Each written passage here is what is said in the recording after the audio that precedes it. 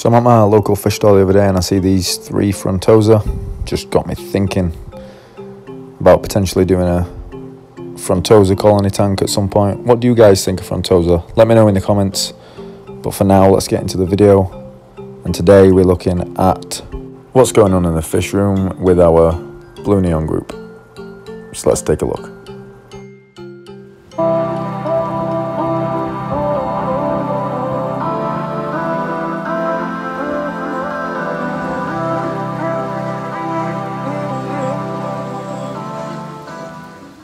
So if you tuned in or remember last week's video, we ended it with a look at the blue neon male, and he was getting a little bit frisky after we'd fed him that night. And this video is looking at what's ensued since that night. And this kind of behaviour has only got one thing in mind, so we've got some babies. Here he is a few days after, still looking pretty cool and flexing a whole lot. But as you can see here, he's moved a lot of the sand from his little breeding pit there, and there's one female just underneath that rock that you can kind of see, and she's got a mouthful. So the plan is to get her from underneath that rock and strip her, and then put the eggs in an artificial tumbler, as it's been about 4 or 5 days. And I kind of want to strip her a little bit earlier than what I usually do, just because she is a younger female and I don't want her to accidentally swallow a lot of the eggs as they slowly grow in her mouth. So let's catch her and gently take the eggs out of her mouth.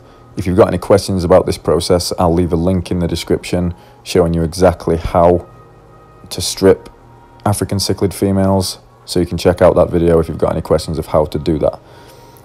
So here I've transported the eggs from the mother's mouth to the net and then into the tumbler.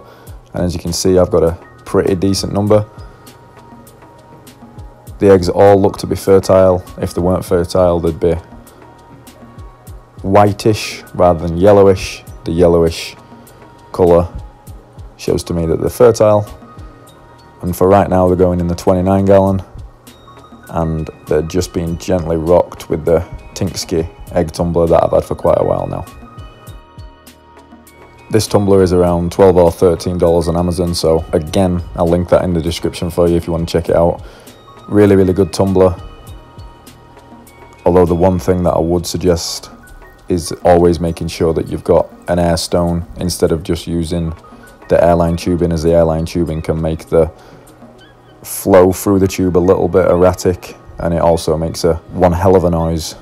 So be sure that you've got an air stone on there just to make the tumbler work a little better for you. So here's the little holding tank right now. Tumbler on the left hand side.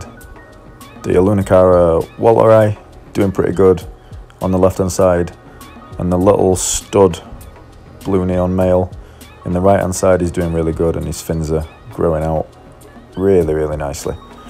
The 5 gallon, I've got 7 or 8 blue neon fry. Can't really see them too good in that angle, but here you can see the size of them. These are growing pretty good, and I should be able to grow these guys out at the same time as the ones in the tumbler, as I believe there's only maybe about 25-30 days between them.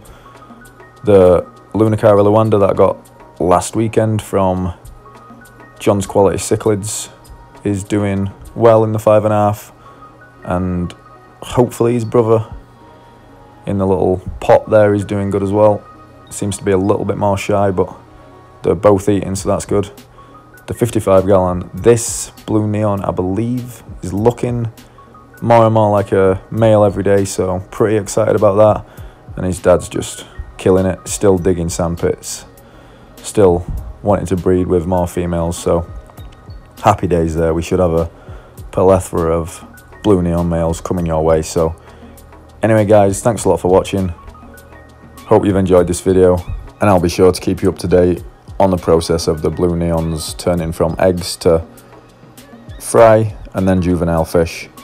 Thanks for tuning in. Be sure to hit that sub button if you haven't already. Click the notification bell, and we'll see you on the next one.